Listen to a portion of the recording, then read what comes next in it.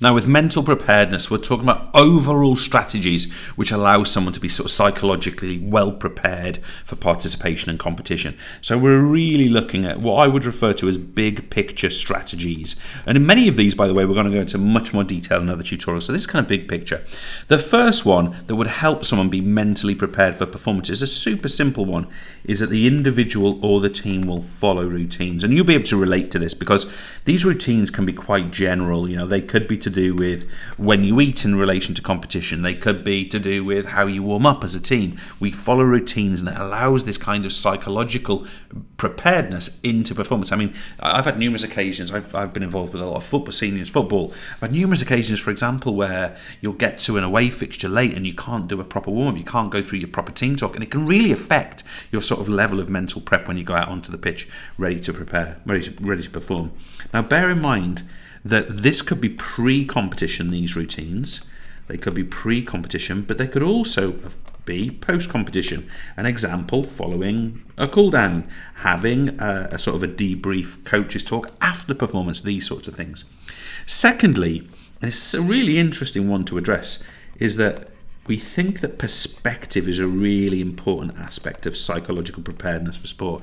And what we mean by this is that we place sport in context. So place in context. Now, I'm imagining that some of you are real avid sports people. So if I was to say to you, no, it's only sport, it's just a game, you probably think, well, hang on to me, it's a lot more than that. I think what we're trying to say is it's not the whole of life, right? Sport is an aspect of life. It's something we can enjoy and thrive in and enjoy competition, but it's not the only thing, and there are other things, and therefore having that perspective is useful in order to be well psychologically prepared and adjusted. Now, this one's a fascinating one, and you will hear me talk about this quite a lot because it's something that, as a coach and as a sort of a sports scientist, I really think is important. Is what we call near transfer. Okay, near transfer or game simulation. I'll put it in here for you. It's what we call simulation training. And what I mean by this is that not always, but as much as possible, training how one is going to compete can be really, really positive for a person's sort of psychological preparedness, okay? If we train effectively how we compete, it's likely that we'll compete well. Now, that doesn't mean we take risks like we might do in competition. We might be more prone to injury because we're flying into tackles or whatever it is. But I'm going to say like this, practice like the competition, or I'll put it like this, practice like the match. If you're not a match player and you do races or you're doing some kind of events or some kind of performance, it's fine, but you know what I mean. Practice like the match. We want to create our training environment to be really, really rigorous as a result of that. Again, something I'm going to touch on here, and we'll go into much more detail in other tutorials, is the notion of visualization. Visualization is a key tool in the arsenal of a sports person in terms of their good preparation. Now, visualization really comes in two formats. There are more subtleties and nuances to this, but one of them is imagery. Okay, now imagery can be really just about anything. It can be relaxation based, it can be performance based, but it can also we can also refer to mental rehearsal. Now, mental rehearsal is specific. By the way, that's an R. For some reason, I do these little flicks on my first R sometimes. But mental rehearsal is performance-based. We're actually visualizing through performance, going through the whole.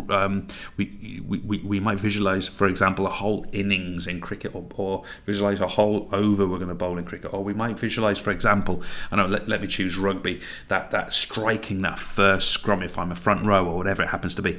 Mental rehearsal. And the point I want to make about visualization is something very, very interesting to reflect on, which is that imagined reality and actual reality are the same to our subconscious mind. So just think about that a second.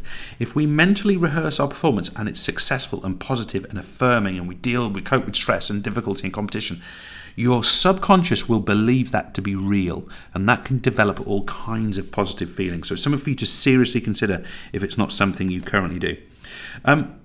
Again, we're going to talk about this in much more detail in other contexts, but goal setting is really important as a psychological preparedness. Okay, now goal setting. Now, of course, we know we're going to look at the SMART principle. So just to remind you what that is, goals should be specific. They should be, let's see if I'm going to have enough space for this.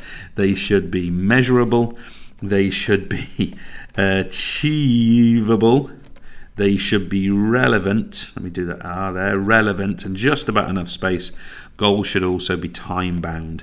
Okay, so I'm not going to go any further than that in this particular tutorial because we are going to go into that in a lot more detail elsewhere.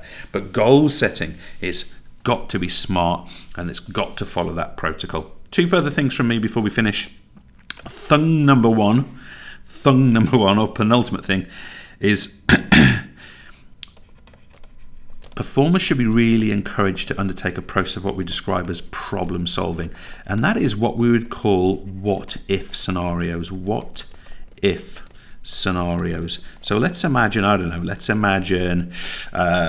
what should we choose today? Let's imagine we're talking about a gymnast, for example, and it's a female gymnast and she's thinking about the asymmetrical bars, and she tries to, in a practice, she doesn't only visualize the positive, but she visualizes how she'll react if something goes wrong. Maybe she falls from the bar, maybe she misses a rotation. How will she cope with that and develop that sort of what if scenarios and how she'll respond to those things? That's going to be very, very useful if those things do indeed come to pass. And finally, guys, and I can't emphasize this one enough, it comes back to perspective actually. It's the idea of rational thinking.